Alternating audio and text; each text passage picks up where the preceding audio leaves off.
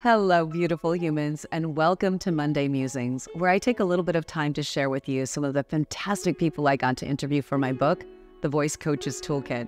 And today I get to share with you the eminent Paul Meier.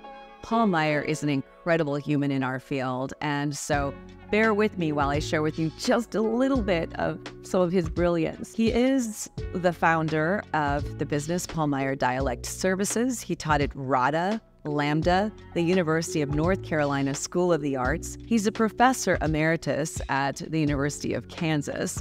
And he's dialect coached numerous feature films, musicals, and over 200 plays, if you can believe that.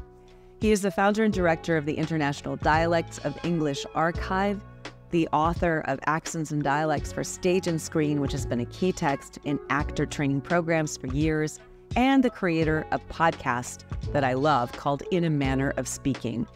Additionally, Paul kindly and generously wrote foreword to my book. A favorite quote that I have from Paul is this: "There isn't one right way of doing anything or thinking about anything.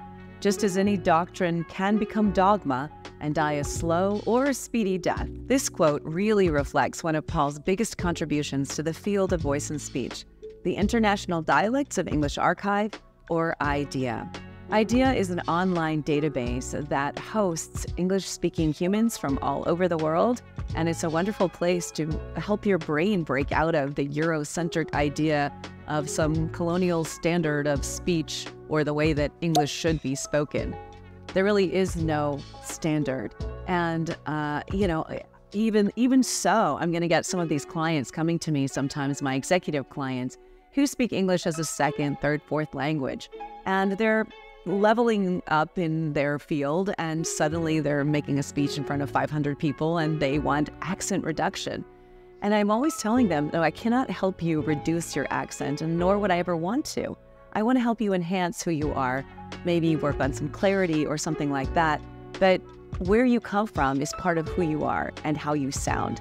And a wonderful way to crack open your own perception of English and the many wonderful ways English is spoken is to actually take a little trip to IDEA. It's a free resource, and you can go to so many different countries without ever leaving your computer or your home or wherever you may be. It's a wonderful place to crack your brain open, and I'd love to hear about some of the countries you visit. I'm planning my summer travels now, so give me some ideas. Put those in the comments below, and I'd love to hear from you anytime. Until next time, have a marvelous Monday.